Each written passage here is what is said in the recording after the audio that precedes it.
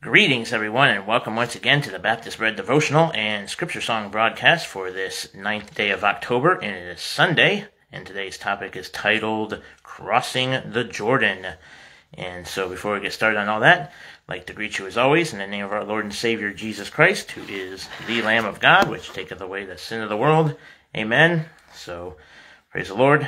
All right, so again, don't have music for the background with Brother Dean and Sister Patty, but Lord willing, be doing that again so you can hear them in the background as I'm singing along with them. So try to do this a cappella without the music. So that'll be when I do the scripture song here in a minute. But first, I'd like to greet you as always in the name of our Lord and Savior Jesus Christ, who is the Lamb of God, which taketh away the sin of the world. If I have not said that already, amen. So we're going to start with today's scripture song from John 15:7. So here we go. Try this out here. If ye abide in me, and my words abide in you, ye shall ask what ye will, and it shall be done unto you. If ye abide in me, and my words abide in you, ye shall ask what ye will, and it shall be done unto you. Amen. So I know it's a little rough there, but you can always go and listen to them sing it on their webpage, and I'll give you that information at the end, and then we'll try to do yesterday's and then today's again at the end of the broadcast. So, amen. All right, so that was the scripture song from John 15:7, and now we'll go ahead and get into the topic here for the Baptist Bread for October 9th, Crossing the Jordan. And it says in 2 Kings 2:14, and he took the mantle of Elijah that fell from him, and smote the waters, and said, Where is the Lord God of Elijah? And when he also had smitten the waters, they parted hither and thither, and Elisha went over. 2 Kings 2:14. So this is right after Elijah got caught up in the chariot of fire, the whirlwind there. So amen. And today's author is Brother Rick Gravely, and he is from, pastor of Bible Baptist Church in Rossville, Georgia.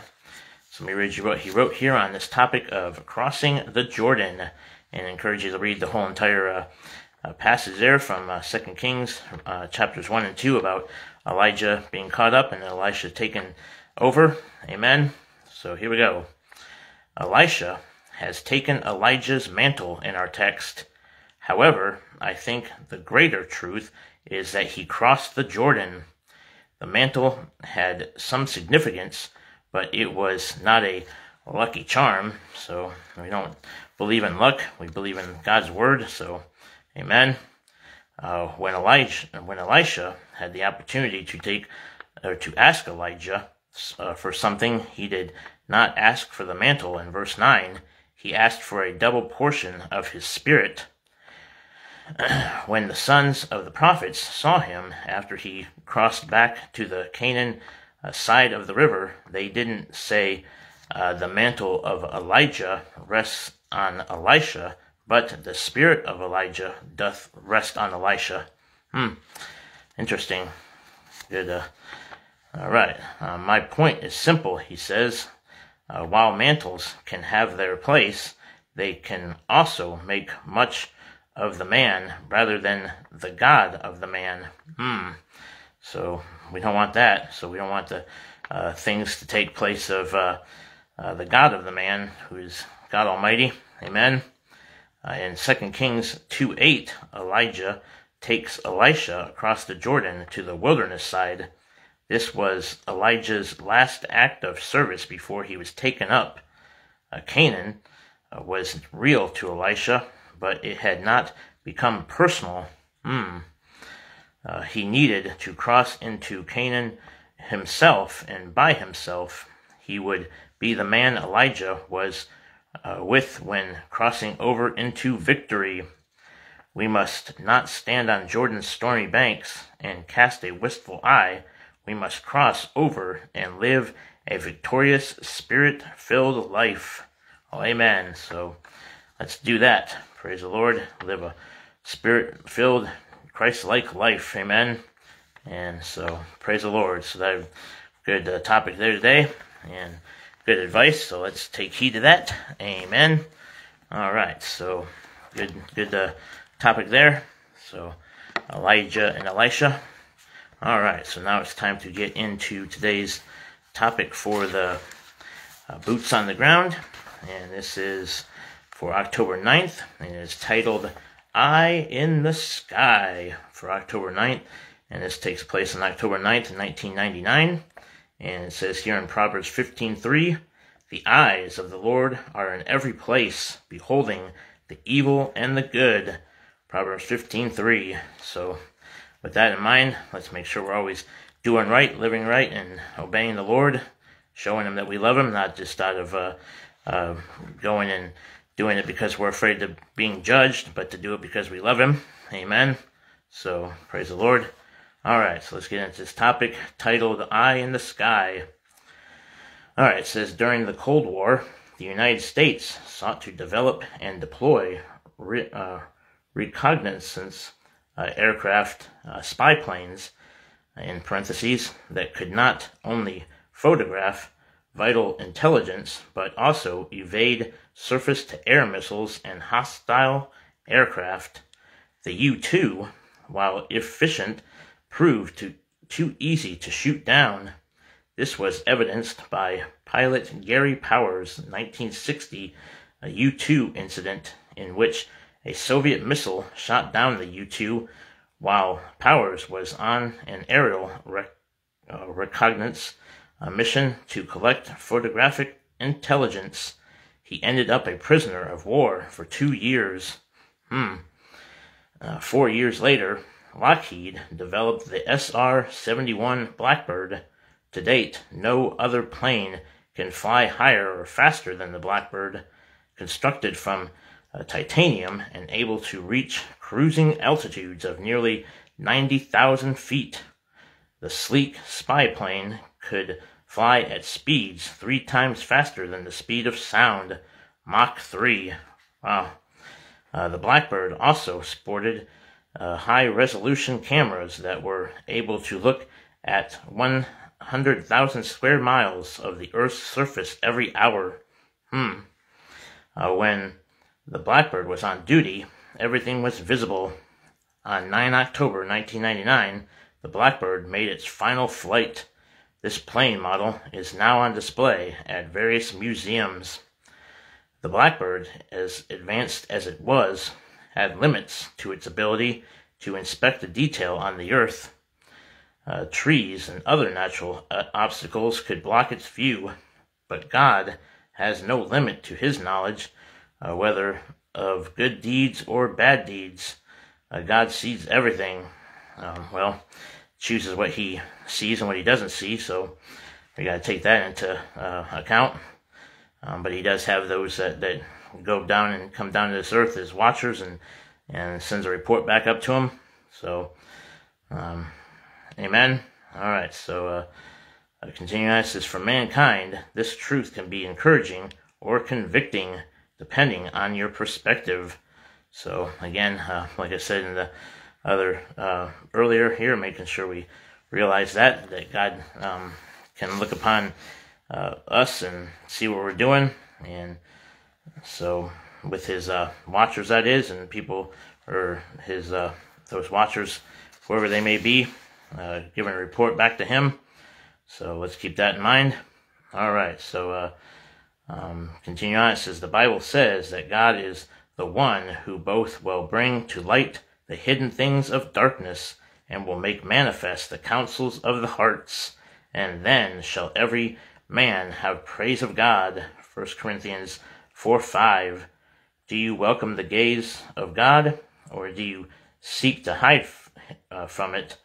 1 John 1:7 tells us, but if we walk in the light, as He is in the light, we have fellowship one with another, and the blood of Jesus Christ, His Son, cleanseth us from all sin. Amen. So praise the Lord for that. So if you're saved, born again, You're washed in the blood of the Lamb, but that doesn't mean that we have the license to continue to sin and live in sin, but we be in obedience to the Lord. Amen. So, out of love, that is. All right. Amen. Good. Another good devotional there. Okay, so now today's hymn will be titled Ivory Palaces. And this is hymn 155 in the Psalms and Hymns and Spiritual Songs book. And apologize again that I don't have any music to go along with this, but I will read you the stanzas and you can look it up later. This kind of sounds like a familiar one that we sing a lot or quite a bit.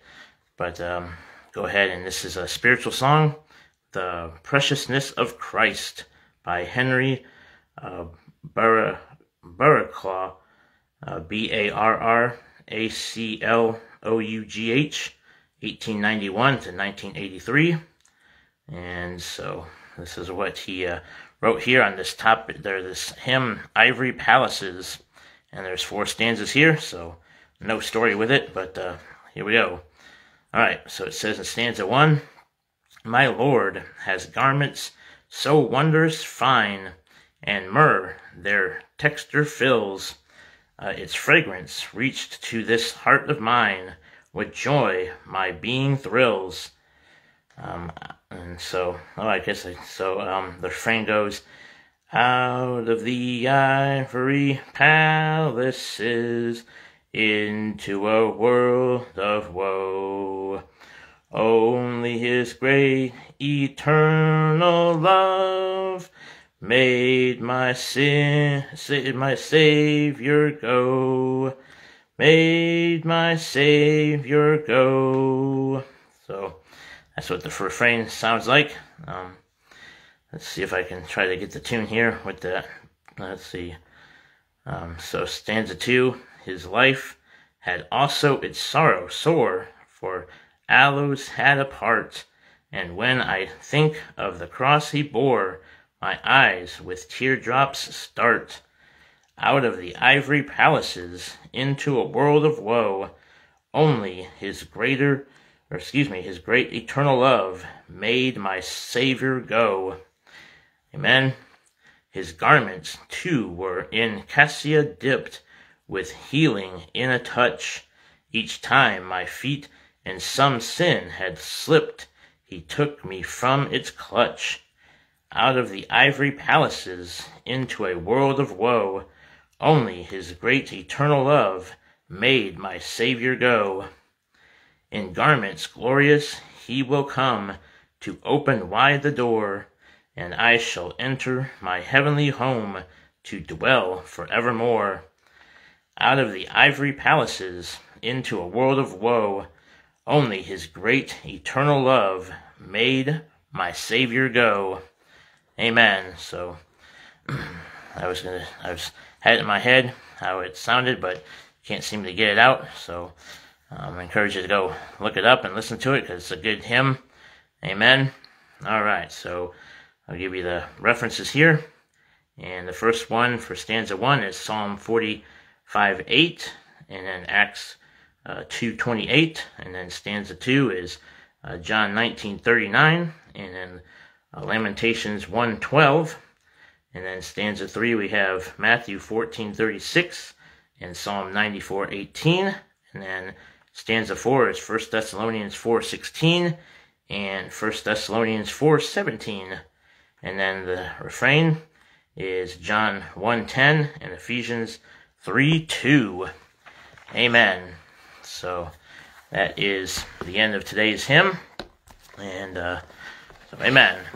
All right, so now we'll go ahead and try to do the scripture songs again, and we'll do yesterday's. I'll try to sing it for you. This is from yesterday, Acts 20:24, and it says, But none of these things move me, neither count I my life dear unto itself, so that I may finish my course with joy, and the ministry which I have received of the Lord Jesus, to testify the gospel of the grace of God. But none of these things move me, neither count I my life dear unto myself, so that I might finish my course with joy. and the ministry which I have received of the Lord Jesus, to testify the gospel of the grace of God. Alright, so that was my poor attempt of singing that scripture song. Amen. Alright, so that was yesterday's, and then today's is John 15:7 again. And it's, if ye abide in me, and my words abide in you, ye shall ask what ye will, and it shall be done unto you. So, here we go. Try this one again. If ye abide in me, and my words abide in you, ye shall ask what ye will, and it shall be done unto you. If ye abide in me, and my words abide in you, ye shall ask what ye will, and it shall be done unto you. Amen. Alright, so that was a little sampling there.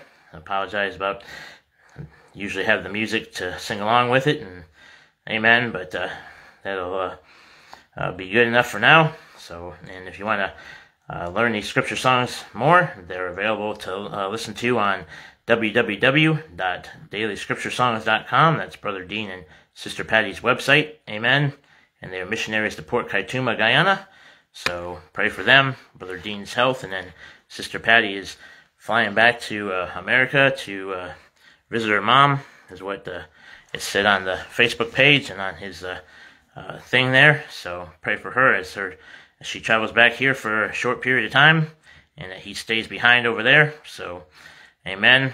All right, so that's the scripture song information, and let me give you tomorrow's scripture song, and then tomorrow's topic for the Baptist bread, and then the boots on the ground, and then I'll give you the hymn for tomorrow. So tomorrow will be the 10th, and we'll be singing Psalms 62:8. It says, trust in him at all times, ye people, pour out your heart before him. God is a refuge for us. Selah. Amen. So that'll be tomorrow's scripture song, and Lord will be back tomorrow night doing that when I get back to Florida. So amen. All right, and I'm going to have to do yesterday's broadcast tomorrow night, and then I think it was Fridays that I didn't do. One of those days I didn't do one, so I'll have to do those live for you and then upload them to YouTube. So, amen. Apologize about that, but so we'll get those done, and so you can watch those, and amen. All right, so that I wanted to tell you that. So let's see. So tomorrow's Baptist bread for the 10th will be titled God Sees and Knows, and the passage is from Ezekiel 8:12. So that would be tomorrow's topic, God Sees and Knows. So, all right, and then the boots on the ground topic will be titled, let me get there, so today was 9th, so tomorrow's the 10th. All right, so tomorrow's topic is titled Wounded for Our Salvation. And this takes place on October 10, 1927. And the passage is Isaiah 53, verse 5. So, amen. And I'll probably read you the entirety of Isaiah 53. And that's about prophecy about our Lord and Savior Jesus Christ. Amen. So, wounded for our salvation from the Boots on the Ground book. And then tomorrow's hymn will be titled Wonderful, Wonderful Jesus. And this is hymn 156 in the Psalms and Hymns and Spiritual Songs book. And this book is available on melodypublications.com. That's where you can get a copy of that. So, amen. Let me put the bookmarkers in there so remember where they go. Amen. All right. And then again, the scripture song CDs and book are available online at www.dailyscripturesongs.com. And that's Brother Dean and Sister Patty's website. Again, missionaries to Port Kaituma, Guyana. And then we got the Baptist Bread devotional book, and that's available to order on the internet at www.baptistbread.com. So that's that information. And finally, we got the Boots on the Ground book, and that's available to order off the internet. Amen. So check that out if you want to get a copy of that. All right, well, that'll be it for today. So thanks for watching, and may the Lord richly bless you. Until next time, remember, Jesus saves, so believe on him. Amen. All right, bye-bye for now.